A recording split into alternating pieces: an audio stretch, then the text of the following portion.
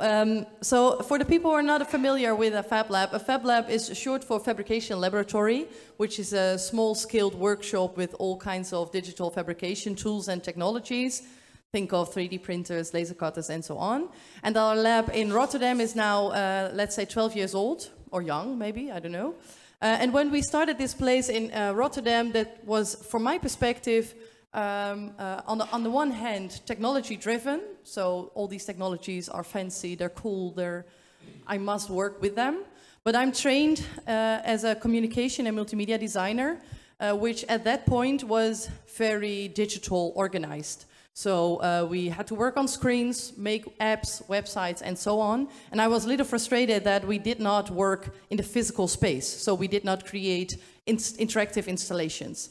Internet of Things was not a term by then. It is now. So for now, it's more common that we enable students, but also within our lab, also citizens, also other designers, makers, creatives, inventors, enabling them to make use of all those machines, but maybe more importantly, use the space within that. So yeah, I think within our lab, when we started this, just to give you a little bit of perspective on how this evolved from this technologically driven space into a place for transdisciplinary learning. For us, once we started this place, we thought we should do this. The municipality said, you should do this is important for the city, Rotterdam. The Rotterdam University also said, you should do this, but we don't have space. So there's no space for you to do so, because we need classrooms, we need a library, we need places where people can eat. We don't have a place for you to stay, but it is important. So we try to find other places where we could at least start, physical places. And we find this crappy building that was empty within a neighborhood that was not easy to get there. So students could not get there by public transport, or at least walk 15 or 20 minutes to get there. But still, students came there, and more and more and more.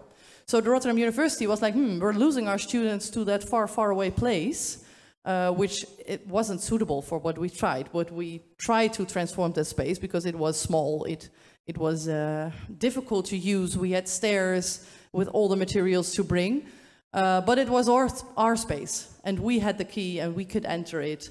And students in the weekends were doing like LAN parties and so on.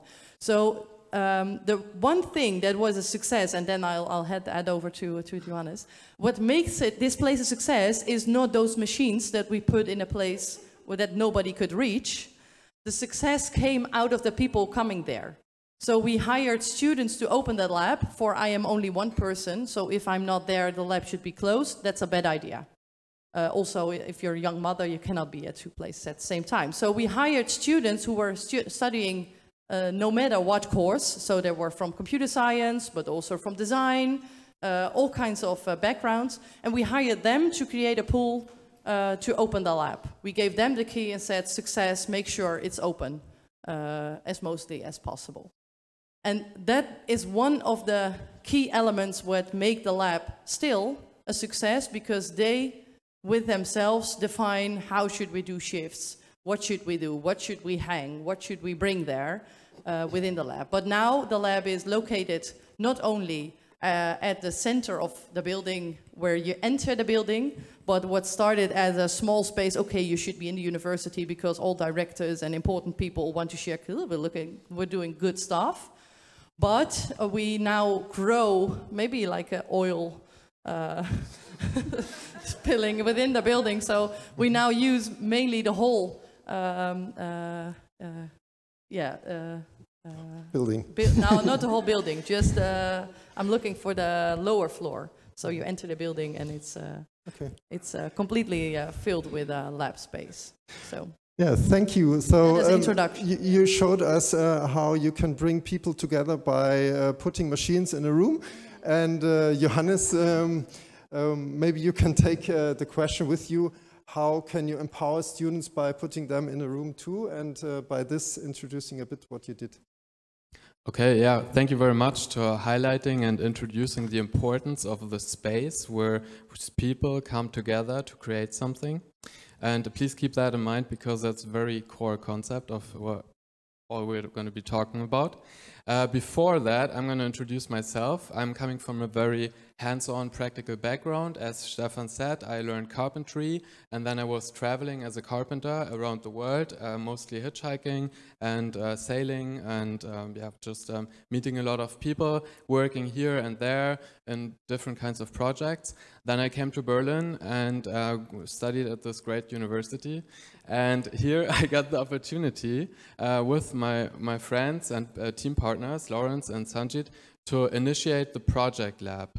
So what is a project lab? A project lab is the possibility for students to facilitate a learning space, like a real universal course with ECTS points, and learn with other students together and teach other students on a very eye-height level and a non-hierarchical manner. So it's very democratic. We decided together which methods to use, which approaches to use in this space of the project lab. Our space is called Sustainable Handprints, the project lab. And to shorten it now I'm happy to work in a purpose startup, which also evolved from that with a great team. And we're continuing to take these experiences and develop a game-based learning app to create learning experiences and gamify learning experiences. Thank you.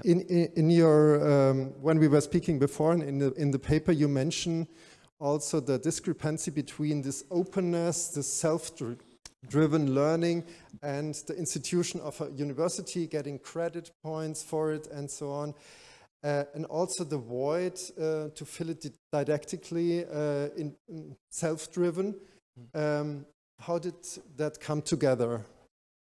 So first the void was there, created for us as students, as teachers, teaching tutors, to come up with this concept for a project lab. So we wrote like a big concept, and we were guided by people from the TU, Frank and Judith, and that was a really great experience to be able to get this trust and responsibility for stepping into the role of being the teacher, and also being given the opportunity to do it completely different than all the other courses in the university. Of course, some guidelines, but we could experiment, and we could together in a democratic space decide how we want to learn, how we want to create knowledge together, which experts we want to invite, which places we're going to go to, which school classes, for example, we're going to cooperate with, or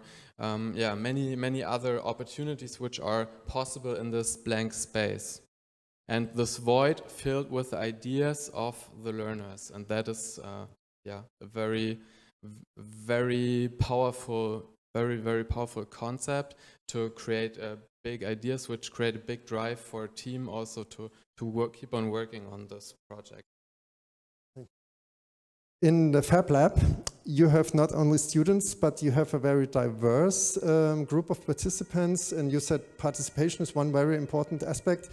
And how do you connect those people and bring them, or how do you accompany their process?